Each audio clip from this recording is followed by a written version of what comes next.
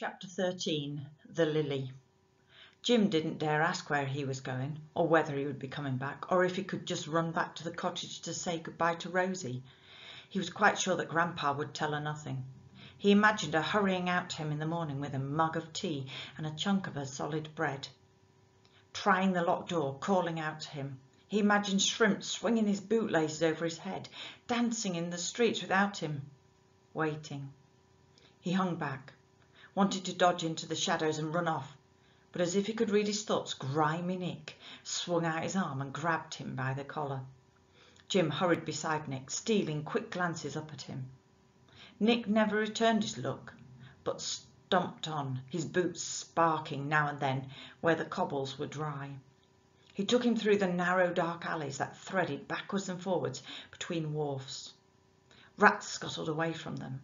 Skinny dogs started up from their sleep and settled down again. At last they came to a large warehouse with a row of carts lined up outside and "Best Coals of Cockerell and Co." painted on them, the letters gleaming white. Out of the gloom, a man was leading a cart horse out of a barn and grunted to Nick. "Thought you weren't coming no more," he said, his voice hollow, still with sleep. "Damn you," said grimy Nick, "you'd think the worst of the angel Gabriel, you would." He took Jim round to the front of the warehouse where it overhung the river and jumped onto the deck of a lighter that was moored there. It was a flat-nosed boat about 80 foot long. Jim had seen plenty of them working their way backwards and forwards with the tide, loaded up with tons of cargo from the big ships. It had the name Lily painted on its side. It lay in the mud, deep in the stench of the raw sewage that piled against the banks at low tide. "Get on," Nick growled, and Jim jumped onto the narrow combing boards that ran round the side of the boat and looked down into it. Covering one end were planks of wood used for hatchboards, and across there was a long oar. Swinging from the oar was a lantern, casting a dim light into the huge hold, which was piled high with coal.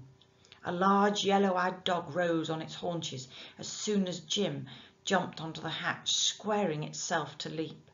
A deep growl rumbled from it, and its teeth shone wet. Jim started back from it. Nick swung round, took him by the shoulders and pushed him face down towards the dog. He could smell its sour breath. The dog flattened its ears back and whined. Nick let go of Jim. "Now he's smelled you, he'll never forget you," he said. "Never. He'll know you belong on here, see?" "Yes," whispered Jim. "Which means," said Nick, "that if you tries to run away he'll be after you, and he'll probably eat you alive. The faster you runs, the faster he runs, see?" Jim nodded again. "So you better not try, just let him taste you to sharpen his smell." He pushed Jim's arm down towards the dog. "Bite!"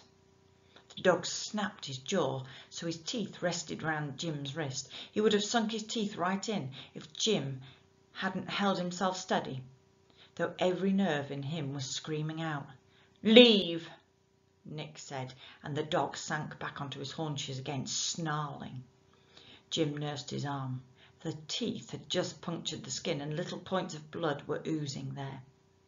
"He's quite friendly," Nick said, "just so long as you're friendly to me. See?" Jim nodded. He was too afraid to speak. "Well, we'll get along very well in that case," Nick said. He straightened himself up, took hold of his lantern and held it up, swinging it slowly from side to side. High up in Cockerell's warehouse a shutter opened and a white face peered out. "Don't tell me you're ready," the white voice shouted. "If we don't get this load out, we'll have lost tomorrow's tide as well as today's." "I knows that," Nick shouted back. "I've been training my new boy." The white face disappeared and a door opened next to the window.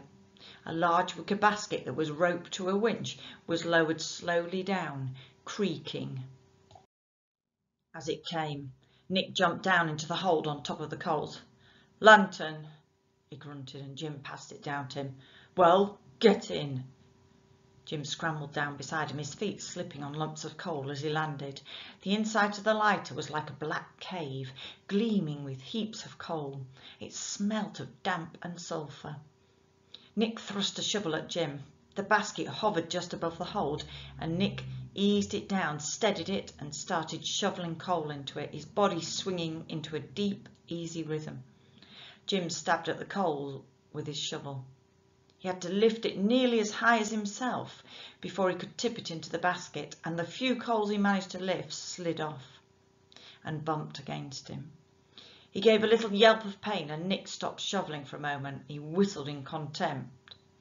"Get on with it," he shouted. Jim panted, trying to slide his shovel under the lumps of coal again, and Nick threw his down and swore at him.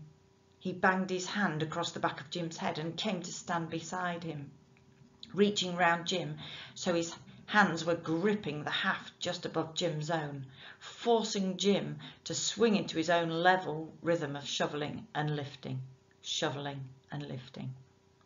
When he let go, Jim's hands were burning.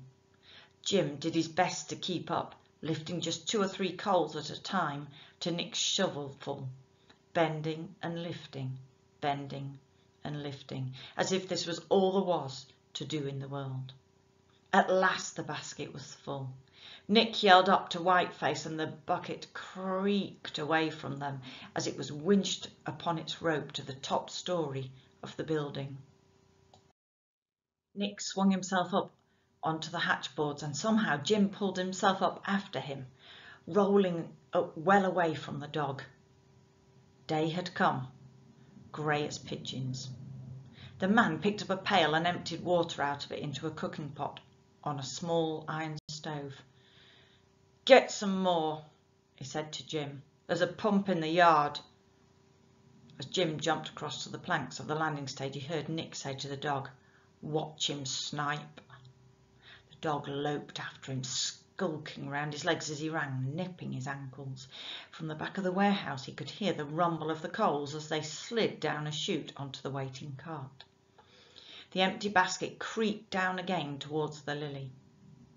Jim pumped water into the pail and ran as steadily as he could back to the lighter, the water slopping out against his legs as Snipe nosed against him. Nick had lit a fire in the stove, and he poured some of the water onto a mess of gruel in the cooking pot. "Stir that," he said to Jim, "and don't take all day." Jim watched over the gruel until it was beginning to thicken, then lowered himself down into the hold again and swung painfully back into Nick's rhythm. His stomach was beginning to growl with hunger.